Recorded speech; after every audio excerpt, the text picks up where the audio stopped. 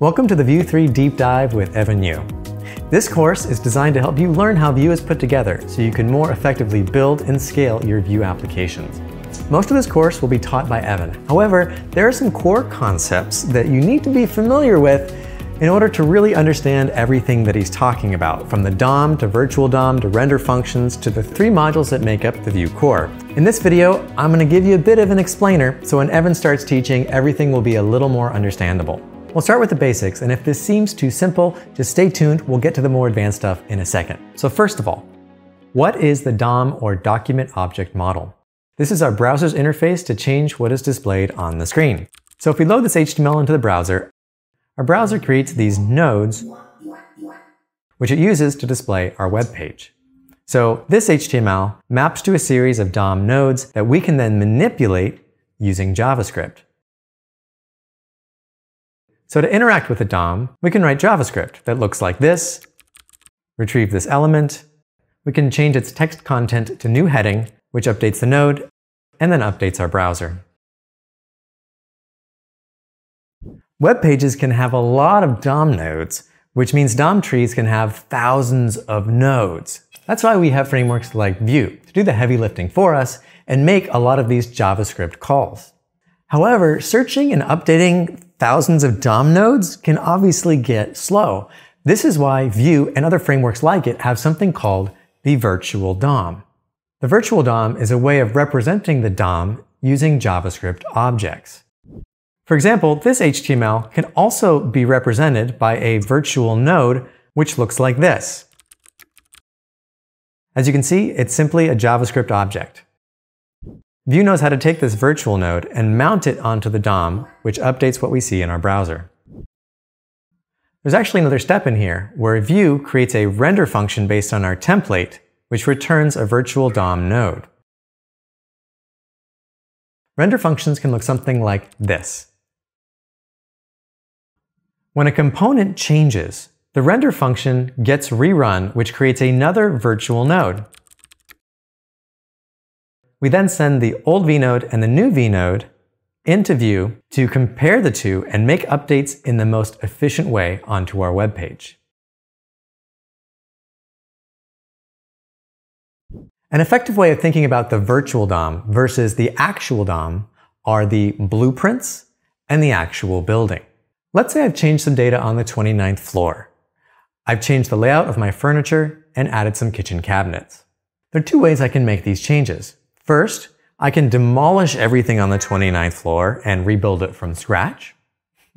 Or I can create new blueprints, compare the old and the new blueprints, and make updates to do the minimal amount of work. This is kind of how the virtual DOM works. And Vue 3 has become even more efficient at making these updates quickly, which is something you're going to learn all about in this course. Vue has three core modules. There's the reactivity module, the compiler module, and the renderer module. Let's go through them one at a time. Our reactivity module allows us to create JavaScript reactive objects that can be watched for changes. When code which uses these objects are run, they're tracked, so they can be run later if the reactive object changes. I just finished creating an entire course on Vue 3 reactivity, which I highly recommend you take. If you take it before this course, things will be a lot more understandable when we get to the reactive part. Next is the compiler module.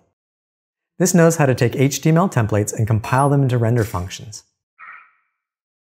This can happen in the browser at runtime, but more often happens when a Vue project is built, so that a browser only ever receives render functions. Finally, the renderer module contains code for three different phases of rendering out a component onto a web page. There's the render phase, the mount phase, and the patch phase. In the render phase, the render function is called and it returns a virtual DOM node. In the mount phase, the renderer takes the virtual DOM node and makes DOM JavaScript calls to create a web page. Lastly, in the patch phase, the renderer takes the old virtual node, the new virtual node, compares the two, and updates only the parts of the web page that have changed using DOM JavaScript calls. There you have it, the three modules of Vue core.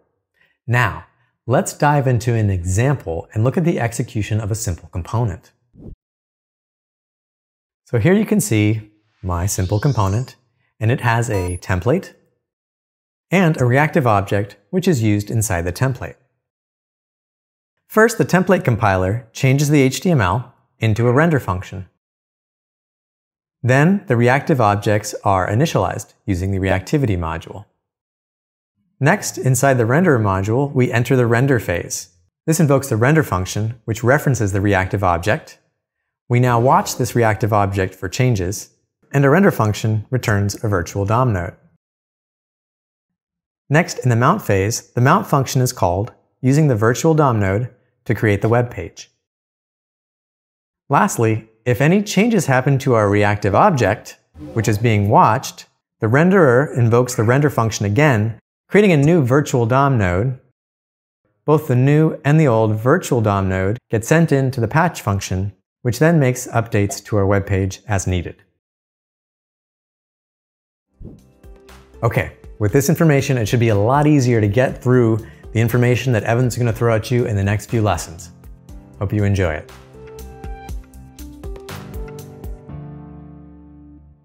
There are some benefits of having a virtual DOM layer.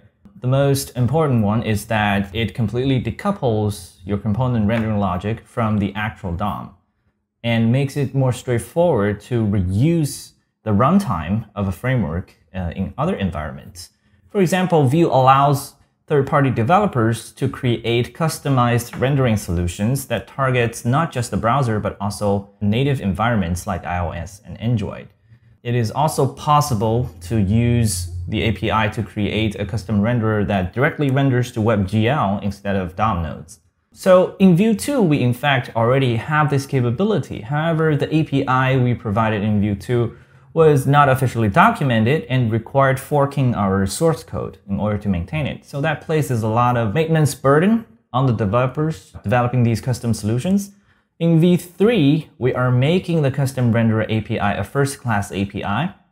So developers can directly pull in Vue Runtime Core as a dependency and then leverage the custom renderer API to build their own custom renderer. In fact, we already have early users reporting that they've successfully built a WebGL renderer using the Vue 3 API.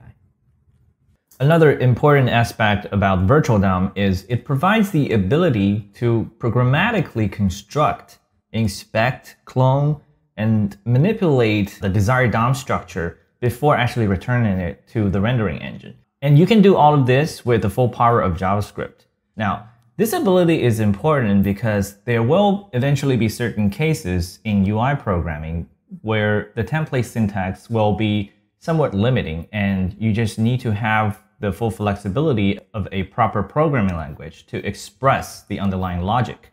Now, such cases is in fact pretty rare in day-to-day UI development. It happens more often when you are authoring a library or authoring a UI component suite that you intend to ship to be used by third-party developers.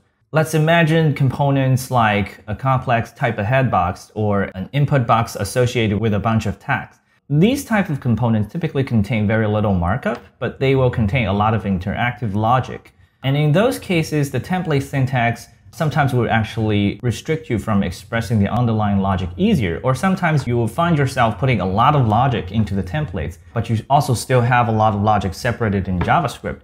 Whereas render function allows you to sort of combine all the logic in one place, and you typically don't really need to think too much about the markup in those situations. So what I'm getting from you is that templates will get you where you want to go and just writing out the HTML like 99% of the time. But every once in a while, you might want to do something more programmatically. And in that case, you want to code up a render function. And what does a render function look like? So a render function in Vue 2 looks like this. So this is an option in your component definition. Instead of providing a template option, you can give your component a render function instead. In Vue 2, you will receive the h argument that we talked about earlier directly as an argument to the render function. And you can use that to create what we call virtual DOM nodes, or vnodes for short. A vnode takes, the first argument is the type. So here we're creating a div. The second argument is an object containing all the data or props on the vnode. In V2, the API is a little bit verbose in the sense that you have to be specific about what type of binding you're passing to the node. For example, if you want to bind an attribute, you have to nest it under the attrs object. And if you want to bind an event listener, you have to nest it under on. And the third argument is the child nodes of this vnode. So directly passing a string is a convenient API for you to say this node only contains text children. But it can also be an array that contains more child nodes. So you can have an array here and nest it with more nested H calls. Now, we changed the API with the goal of simplifying it in Vue 3. The first notable change is we now have a flat prop structure. In the sense, when you call H, the second argument now is always a flat object, and you can directly pass an attribute to it. Here we are just giving it an ID. And event listeners, by convention, will start with on. So anything with on will automatically be bound as an event listener. So you don't have to think about the nesting that much. In most cases, you also don't need to think about whether this should be bound as an attribute or a DOM property, because Vue will intelligently figure out the best way to do it for you. We, in fact, check whether this key exists on the native DOM node as a property. And if there is a property, we'll set it as a property. If it doesn't exist, we'll just set it as an attribute. And it has been working out well so far in practice. I know that the original sort of virtual DOM implementation, you took inspiration from other projects. Yes. Is that correct?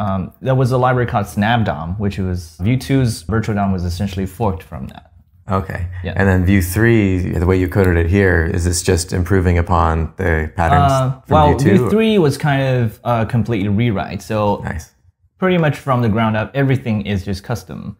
Obviously, there are existing algorithms or say like node diffing, because these are areas that we've seen the community doing extensive research on. So this is built upon knowledge of all these previous implementations, but the code itself is now written from the ground up. Wow. Yeah. And that's all in TypeScript, right? Yes, all in TypeScript. Nice. Yeah. Another change about the render function API is the H helper is now globally imported directly from Vue itself.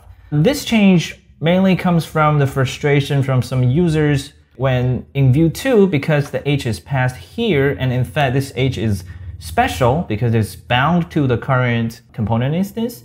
So when you want to split a large render function into smaller ones, you actually have to pass this H all the way through these split functions. So that kind of makes it a bit difficult to, it's just a little annoyance, but with the globally imported H, you can import it once and you can split your render function into as many ones as you want in the same file without having to think about it. Oh, I see. The render function doesn't have an argument of H anymore. Well, internally it does receive arguments, but that's used only by the compiler-generated code. When users use it directly, they always just grab stuff off of this. Yeah.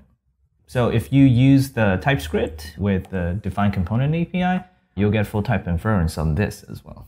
Wow.